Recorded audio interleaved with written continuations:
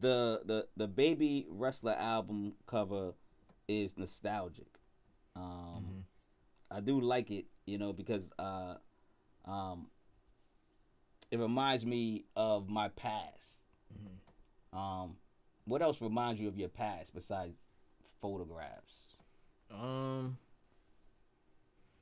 Wrestling, a lot of music, like even like kind of recently I've been listening to a lot of the songs that I liked hearing growing up, driving around with my dad, like when he'll bring me to school or wherever. So what was he into? Like, was he into the Mobb Deeps, the Biggies? He was into a lot of Nas. I think Nas is probably his favorite rapper. Nas, a lot of Nas. Yeah, Nas, yeah.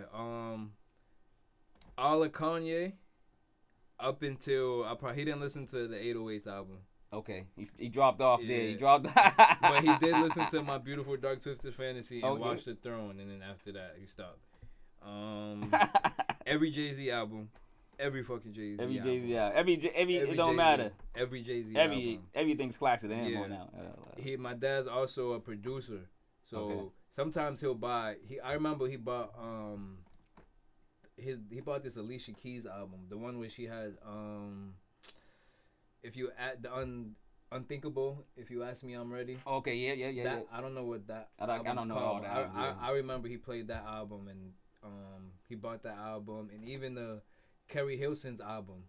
Kerry Hilson was hitting back then. Yeah, I forgot what that album was. Kerry Hilson was hit. Oh man, I just remember him buying albums like that and telling me like, listen to the production, like listen to who makes the beats and shit like that. Like, quality, everything. He got me on. He got me on it early. Real instrumental guy drumming or something in the credits or whatever. Like he had.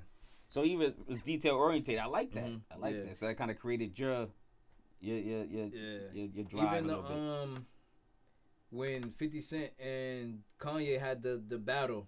Oh yeah, with the album. It was the friendly battle of the album coming out. I remember listening to the radio and they was talking like, who they going head to head? Who's gonna win? I remember I asked him. I said, "Whose album you gonna buy?" He said, "I'm buying both of them." Yeah, he buying both of them. He bought both of them. Yeah, you gotta buy both of them joints, dog. I bought both of them joints, dog. But I just want to put it Kanye out there. did win. He played the Kanye album more. Yeah, he had the better album. Kanye had the better album. He did.